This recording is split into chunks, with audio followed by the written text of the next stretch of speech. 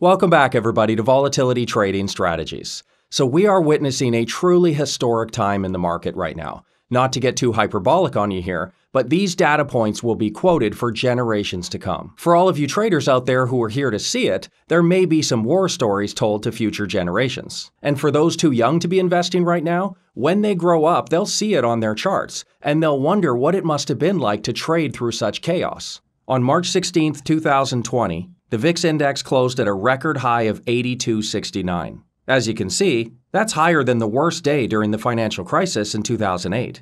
You can see the two bookends there, the only two times the VIX has ever closed over 80. Now, we may not be done yet, we'll have to see if things actually get worse from here on out, but it's already historic.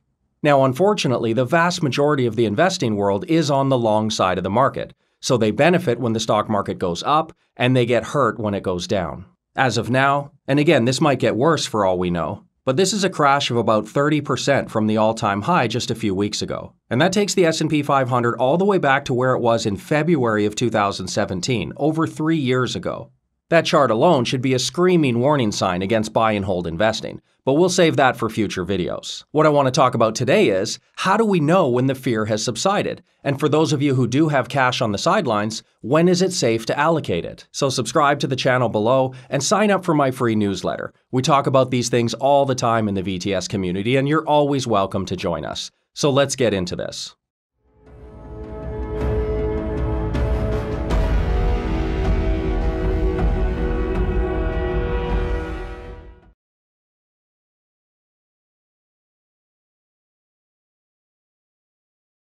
So this will probably be a running series because there's many metrics out there that I look at to get an indication of when it's okay to start getting bullish the market again.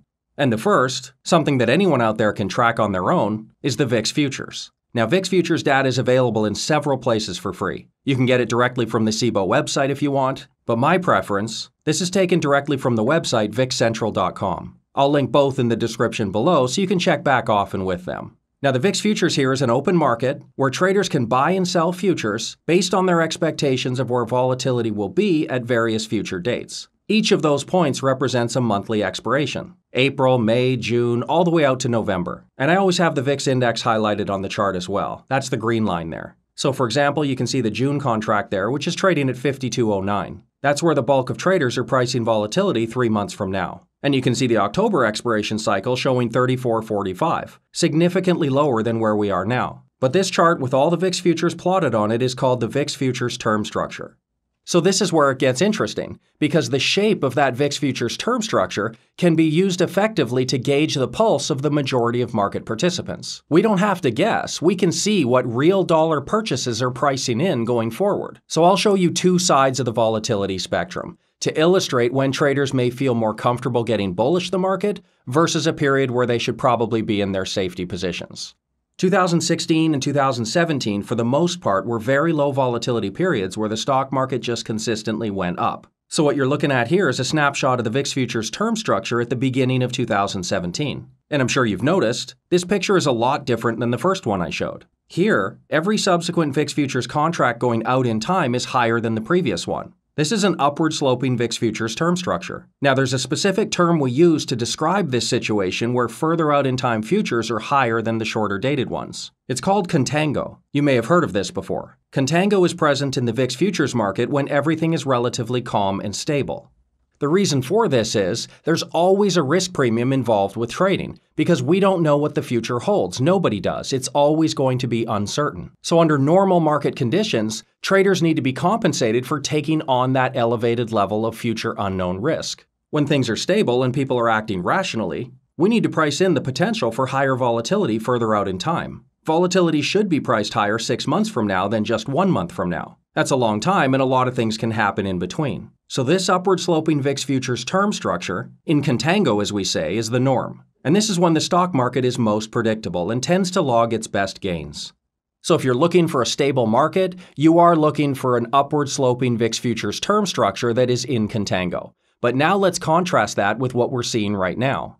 The current situation is the complete opposite of that one in 2017. In this one, we see a downward sloping VIX Futures term structure. All of the further out in time futures are lower than the previous shorter dated ones. And this situation has a term as well. It's called backwardation. Essentially, backwardation exists during times of elevated fear and uncertainty. If we isolate just those front 2 months, we can call these M1 and M2. You may also see people call them VX1 and VX2, but I like to use M1 and M2. Looking at just those 2 months, the higher the level of backwardation between them, that is to say the higher M1 is compared to M2, that represents extreme uncertainty and fear, kind of like we're seeing right now with the S&P 500 crashing 30% in a few weeks. If a trader understood the VIX Futures term structure and how to interpret that slope, they may have been able to exit their stock positions before any of the major damage was done. That is, after all, the key to long-term success, benefiting when the markets are going up and mitigating losses when they're crashing down.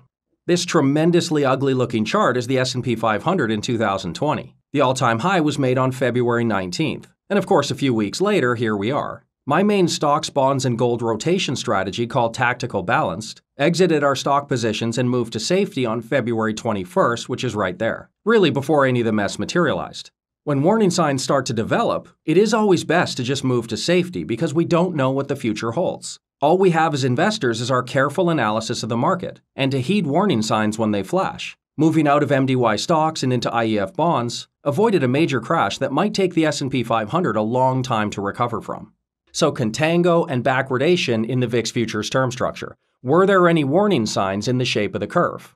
Again, isolating the front 2 months, M1 and M2 like I showed you, this is the level of contango and backwardation in the last 1 month. When I exited my stock positions, contango was down to just 2.4%. That level is the 26th percentile of all values going back to when the VIX Futures launched in 2004. That means 74% of days had higher contango, basically a more stable market 74% of the time in the past, and that was 3 weeks ago. It's gotten significantly worse since then. The warning was there. On February 21st, we were already dipping into the more dangerous lower boundary of readings. And of course, every day since then, it's just gotten worse. Now, I should mention here, I use a multitude of volatility metrics to guide my trading decisions.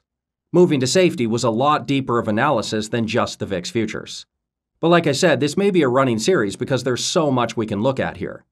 If you really want to dive deep and learn about the volatility markets, that's what we focus on in the VTS community, and you're always welcome to join us anytime.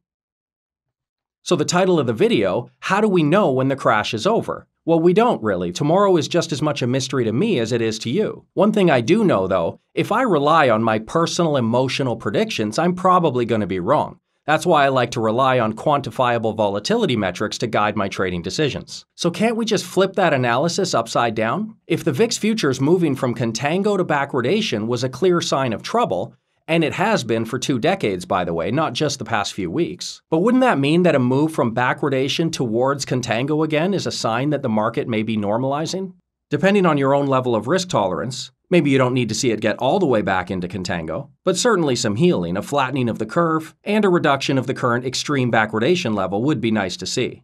If you want a little cheat sheet here for the thresholds, this is showing the percentile rank of M1, M2 VIX Futures and what the corresponding contango or backwardation level would be at that percentile ranking. So the 50th percentile, right there in the middle of all values going back to 2004, would be a contango reading of 6.31%. That's dead average. Highest contango ever was 33.75, and the highest backwardation ever was minus 33.03. And then there on the right, just for your interest's sake, I've also included the VIX index as well. Again, average VIX, highest VIX, lowest VIX, and various levels in between. Right now, we're easily inside the 1% of the most extreme readings. Steeply negative VIX Futures term structure, and in deep M1, M2 backwardation. In order to start getting bullish this market again, we're going to want to see these levels normalize a little bit. When that will be is anybody's guess. But again, that's why I like to use quantifiable volatility metrics instead of relying on gut instincts and personal market predictions, which are always unreliable in the long run. So if you like this kind of analysis and think it might help you make some money, or perhaps just not lose quite as much money, claim your free trial on the website and join the VTS community. It's a daily blog, dozens of volatility metrics updated daily, as well as all the trade signals for each of our ETF rotation strategies. Stay safe out there, everyone. See you next time. Thank you so much for watching the video. So don't forget to subscribe to the channel and go check out my website right here. There's tons of articles and videos on there, as well as a free trial to join the VTS investing community. What have you got to lose? Come see how I personally navigate these unruly markets. See you next time.